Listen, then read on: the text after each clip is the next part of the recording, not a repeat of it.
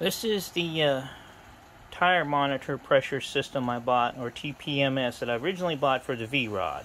But unfortunately the thing would not work on the bar. So I substituted it. I took the one off the M109, which was these two with an app on the phone. I took those off. All I did is unscrew, take the nut off, and there's an app on the phone for those. I'm going to put those on the V-Rod instead. This one I now actually have on the Suzuki M109. Back to recording. This is the unit right here.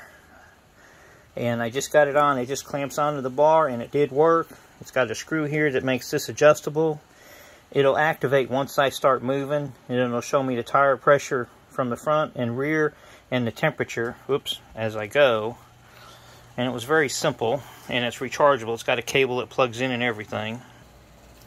That's the back one right there on the tire. You just screw it back on the valve with the little nut to tighten it, and then that's the rear. The front one does the exact same thing. It just screws right back on. And there's the front one. Like I said, it just screws on real easy, and then just use the nut to tighten it down so it doesn't come off. And then, according to the unit, it says that once you move the bike up to 12 miles an hour, it'll refresh and send a signal to it, and we'll see how it is. But it seems pretty sturdy. It unscrews, so you can take it with you if you want to.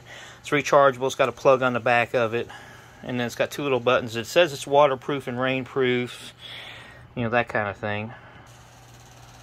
But that's the brand right there, and I got it off of Amazon. And it doesn't work on a Harley V-Rod because the handlebars are too thick, but it will work on a Suzuki M109.